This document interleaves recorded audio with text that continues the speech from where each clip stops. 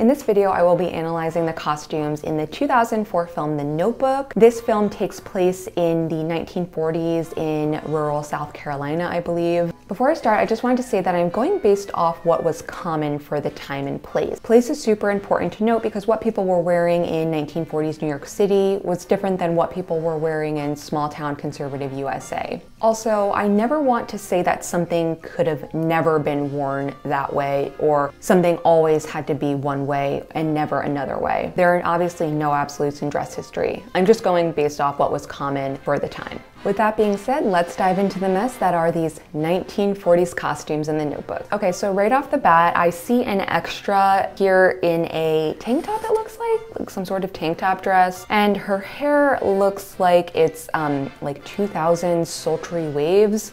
Yeah, that's obviously not off to a great start. I don't think you would see that in 1940s rural USA.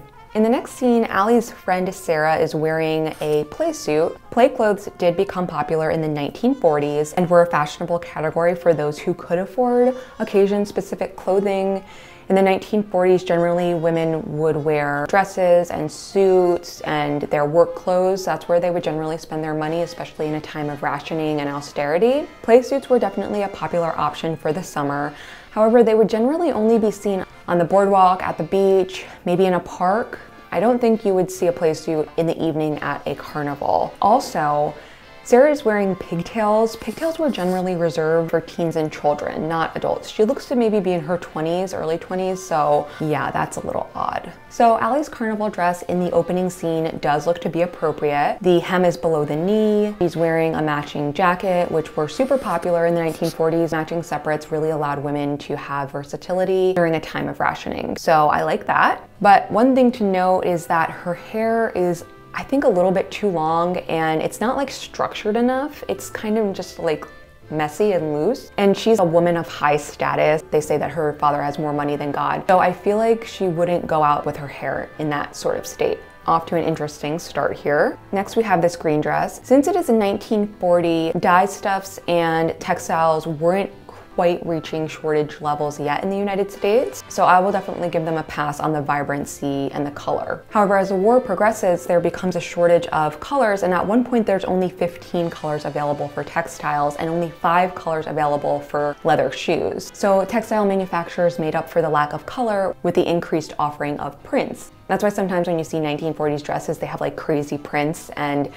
you just think like, wow, they wore that? But they use these prints to not only make up for the lack of color, but also hide sometimes the subpar quality of the fabric as well. Another thing to note about this dress is that the hem is too short. Allie's dresses would most definitely fall below the knee. Dresses in the 1940s, the majority of them fell below the knee unless you were playing sports, you know, in a play suit at the beach or wearing a bathing suit. And of course, the most glaring problem with this dress is the shoulders. Shoulders need to be padded in order to maintain that super popular square silhouette of the 1940s. The silhouette from 1940 to about 1946 was characterized by square padded shoulders, slim skirts with a slight fullness, and the length would be right below the knees. Various styles of shirtwaist dresses would be worn, and matching separates became popular as well because they offered women versatility during a time of rationing. Next, I want to take a look at her shoes. She's wearing a wedge heel. Wedges actually became very popular in the 1940s. Salvatore Ferragamo invented the orthopedic wedge heel out of cork and raffia in 1936, and it became an instant hit. Ferragamo was influenced by Italian history when he revived the platform shoes that were last worn during the Renaissance in Venice. Practicality is really what people aimed for from about 1941 to 1945. Walking was also encouraged given that rubber from tires was rationed and they needed to save it for the war effort. Okay, so in the next scene, they're at the movies and I am immediately thrown off by what Sarah is wearing. Like, they really did this character so dirty. She's literally wearing a skirt that is shorter than mini skirts of the 1960s, so that's really interesting. Also, she has this weird fur boa thing around her neck. The 1940s was all about austerity, practicality, and being frugal. I find it hard to believe that someone would be wearing like a fur boa in the middle of summer.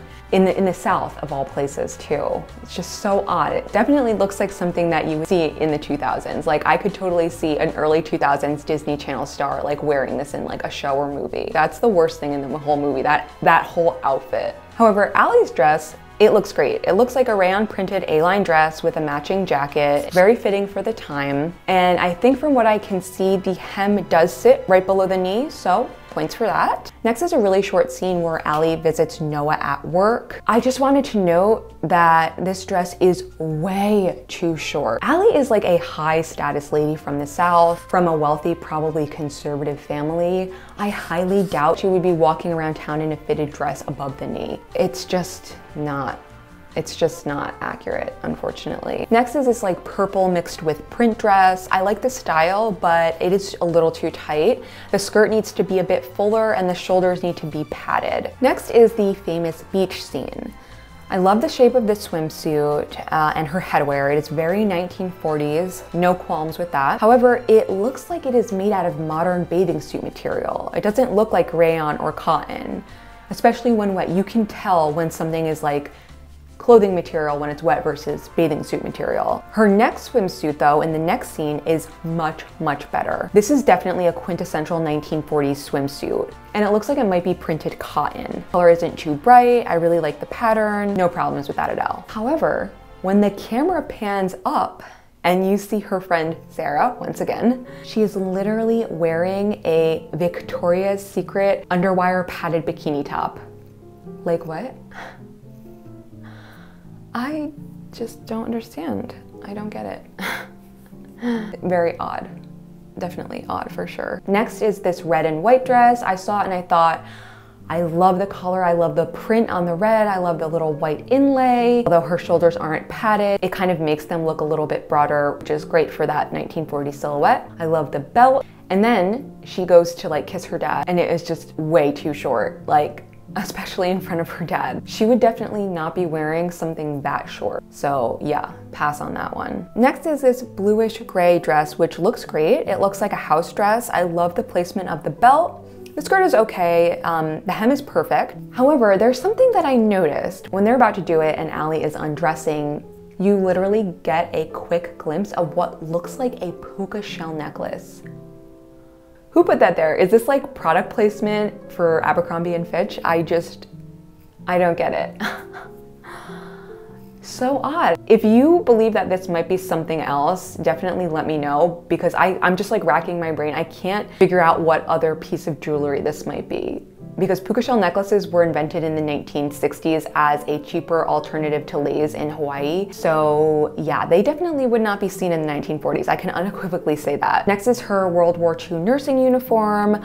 I love that they got this right. It honestly looks great. American nursing uniforms were made up of a blue pinafore with a nurse's hat, with generally like a blouse underneath. And this uniform definitely looks based on a historical version of what nurses were wearing in World War II. I feel like they definitely got this from like another movie's costume where they actually did it right, because this is kind of out of character for the costumes of the Notebook. Next are these suits that Allie and her friends wear when they're exiting university. I love that her two friends have the right silhouette. They have padded shoulders and suit jackets that land at the mid-thigh. However, the gray suit jacket, the collar is actually pretty large. I'm assuming right now it is 1942 or 3, because her love interest that's coming up got injured in the war, and I'm assuming he was sent home early. So I'm assuming that the war is not over yet. And collars during World War II were rationed to be no more than 5 inches. And even if the war was over, these regulations on textile manufacturing lasted well into the late 40s in order to kind of mitigate inflation. So yeah, I think the collar on that gray suit is just a tiny bit too big, but other than that, I do like those two characters' pieces of clothing. They do look period appropriate. However, when they pan to Allie, her shoulders are definitely way too rounded. Oh, and also I want to mention about the hair. The hair on the two extras, like her two friends, it's too long and it's too straight. The hair would be much more structured, like I said, for the first outfit. Next, we have this beautiful pink and red suit. She is completely decked out with all the most beautiful accessories. Her hat, her bag, her gloves, her shoes are all beautiful and lovely. If it was the 1950s. The pencil skirt or sheath dress did not become popular until the 1950s when Dior created the H-line dress. Suits of the 1940s known as siren suits were slightly masculine, practical, and military-esque. Like I said before, suit jackets generally fell below the hips and were much looser than the pencil skirts of the 1950s. But she is finally wearing stockings, so I will definitely give her points for that. It's also kind of amazing how she has all these beautiful shoes when shoes for all people were rationed to 3 shoes per year, and in 1944 it was rationed to 2 shoes per year. There were some shoes that were ration free. They were made out of cork, raffia, straw, and that's why wedges were so popular, like I mentioned before. However, I would have liked to see her re-wearing some stuff with maybe different separates and same shoes. That would have been nice. Next, we have this lovely burgundy dress. I love the knitted hat and the gloves. However, I'm questioning whether she would have been able to get leather gloves during this time when leather was so heavily rationed in the United States. So I'm really questioning whether she would have been able to acquire that so easily for one specific outfit. The shoes are perfect. I feel like these might be original 1940s shoes actually. 1940s shoes were somewhat chunky and sling back peep toe shoes were actually super popular. Now what kind of characterizes the 1940s peep toe from other decades is that the peep toe is super tiny, and here you can absolutely see how tiny it is. So I'm really wondering if these are an original pair of 1940s shoes. And of course the dress is too tight. If it was just a little bit looser, that would have been more accurate to the 1940s. It looks to be a pencil dress. Lastly, we come to the blue dress, which is probably the most popular dress in the movie. It's a beautiful dress. However, I wish the shoulders were again padded and the skirt a bit fuller, and maybe if the buttons could come down to the bottom of the hem, that would be great. However, the shoes look to be appropriate, just like in the last one. They're platform slingbacks and very fitting for the time. Also in the scene, her hair is like quintessentially 2000s does vintage, so yeah, the hair in this whole entire movie is nothing to write home about. Overall, I would give this movie probably like a C minus maybe, or a C. They got so many things wrong that they could have easily gotten right, but I feel like they did it just for sex appeal, which is basically every movie from the 2000s. I feel like the majority of the clothes would have been more fitting for the 1950s. That is all I have for this video. And so next week I will be reconstructing the blue dress from the Notebook. However, I'm going to be making it historically accurate. So if you're excited to see a Notebook reconstruction, but it being historically accurate, join me next week. And subscribe if you want. Have a good week otherwise. Bye.